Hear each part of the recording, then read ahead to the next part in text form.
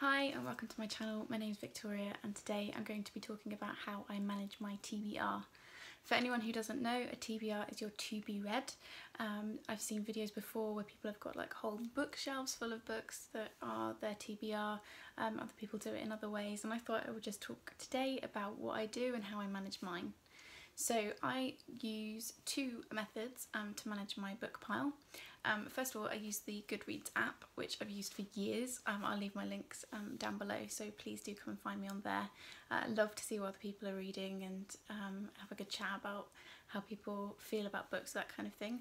Obviously, because I have a booktube channel. So yeah, please come and find me there. I'd love to have a chat with you about what you're reading. I use the GoodReads app, like I said, for years. But I'd never really used it properly or in a way that's useful for me. So at the start of this year I was unwell for several weeks, and I went onto my GoodReads app and I realised that I had over 300 books on my TBR list, and it was just stressing me out, and it just kind of felt unmanageable and unusable. And actually loads of the books on there I'd added like years ago and they weren't really relevant to me anymore, and so I spent probably a good week or so because I was recovering from an operation, so I was having to rest, which is not my natural way of being. So I used some of that time to go through my TBR list on GoodReads, delete the ones that weren't relevant and have a good clear out, and I managed to get it down to about 60, which was pretty good given that I started on over 300. So I did that, had a good clear out. Last year was not a great reading year for me. I usually read around 50 to 60 books a year. Last year I think it was less than 40 because I just wasn't in the reading groove. So this year I was making a lot more effort to read more and read things that I'm actually only pick up things that I'm genuinely interested in, rather than reading what everybody else is reading, because that obviously doesn't work for everybody. And so having a good clear out of my GoodReads app was really helpful, because I could then see what it was I wanted to read and kind of start working my way through. So at that point I decided that I would stop buying books at random. If I see a book that I want to read, I put it onto my GoodReads TBR list. Also, if I watch booktube or see other things that other people are reading, I will just add it onto the list, but not like buy it immediately. So I have my GoodReads TBR on the app, and then I have a physical pile of books. Now for me, I find it a bit stressful if I've got a massive pile of books to read that I haven't read yet, which probably goes back to doing English at uni, where there was like a massive reading list and I felt pressured to like get through it and do all of that. So for me it works better if I have a much smaller pile of physical books. I'm also on a budget, so I have to be careful with the money that I spend, and so I feel guilty if I've got books sat there that I haven't read, because it feels like a bit of a waste of money to me. So what I do now is I allow myself 4 books a month from my GoodReads list. So I buy those when I get paid, and then I read them obviously through the month. Occasionally I will buy a couple more if I need a top up, or I get given books occasionally, or I borrow them. But basically I just take 4 books from the top of my TBR list on GoodReads, I buy those books and then I read those books, and that works really well for me. I think it takes a lot of the pressure off, because I know that I will eventually get to all the books on my list, because I only put ones on that I'm really interested in. I am very strict with myself. I don't just add things because they're popular or whatever, only if I really want to read them. I've also stopped adding whole series to my TBR list, because again it felt like too much pressure, and I felt guilty if I didn't like a book and didn't want to read the next one, but it was on my TBR, so I felt like I had to read it. So to cut that out, I just add one at a time as I go, and if I don't like one I just won't read the next one, and that's fine, because life is too short for books that you don't enjoy. So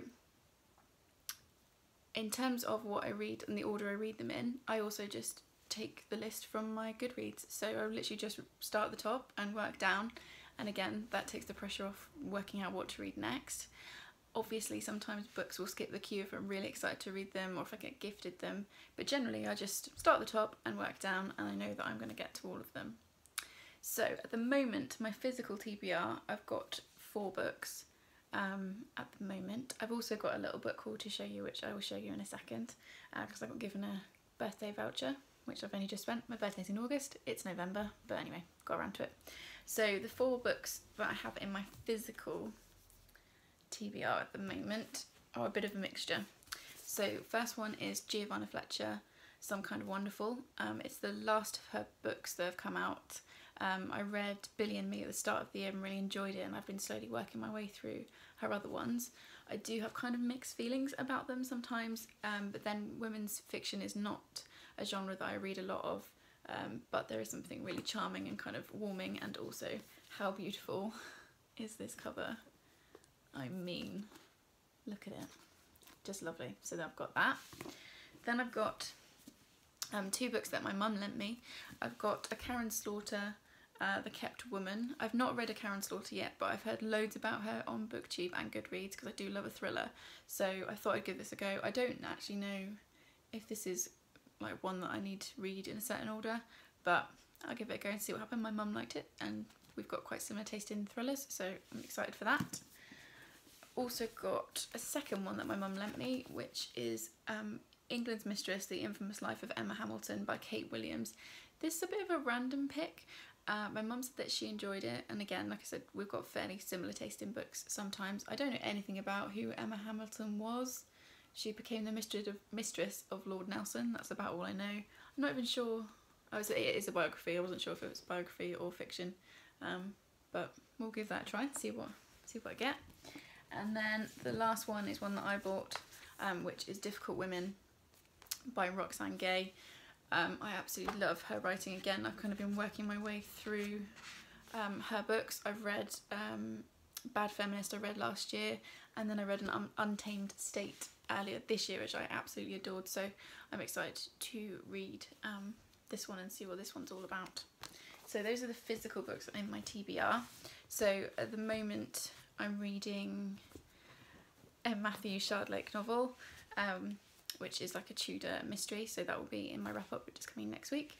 I will then literally just work my way through. So the next one on my GoodReads TBR is Some Kind of Wonderful, followed by Roxane Gay, and I'll then slot in the two that I've been lent. So I'll read the Karen Slaughter probably, and then England's Mistress, and then it just takes away all the stress of what to read, which works really well for me. This is obviously all just my opinion and how I do it.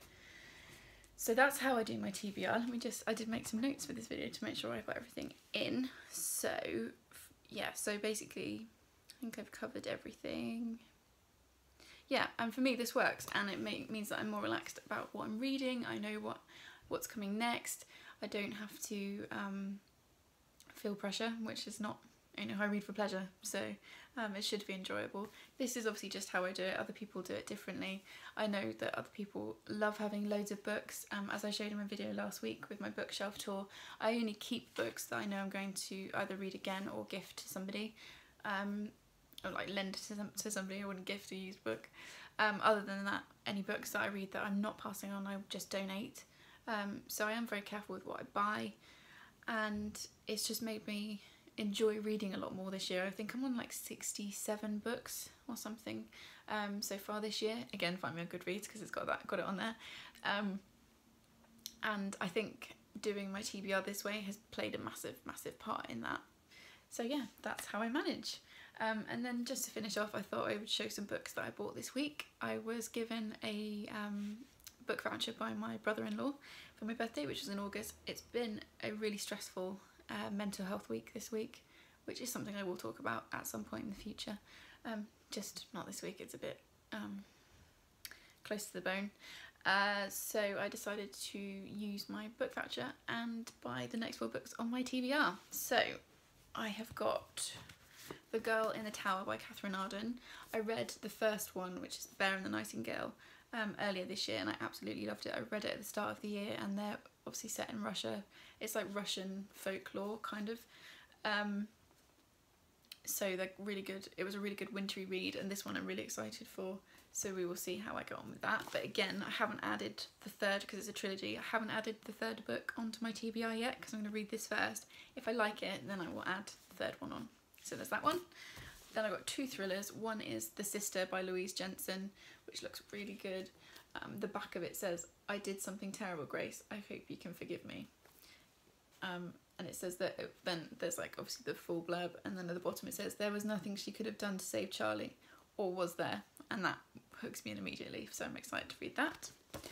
And then the second thriller is Friend Request by Laura Marshall, which is one that I've seen a few people read and review. It's been on my TBR for quite a while, and basically it says Maria wants to be friends, but Maria is dead, isn't she? So again, I love a good like, kind of setup like that. That's going to hook me in, so we'll see. And then the fourth one is another Roxane Gay, which is Hunger.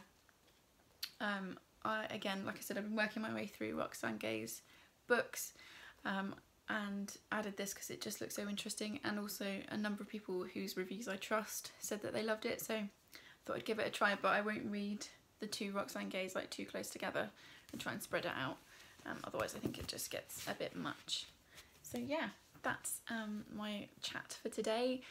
Please have a chat with me below in the comments about how you manage your TBR. Do you do something similar? Do you do something totally different? How do you choose what to read next? Do you just pick at random?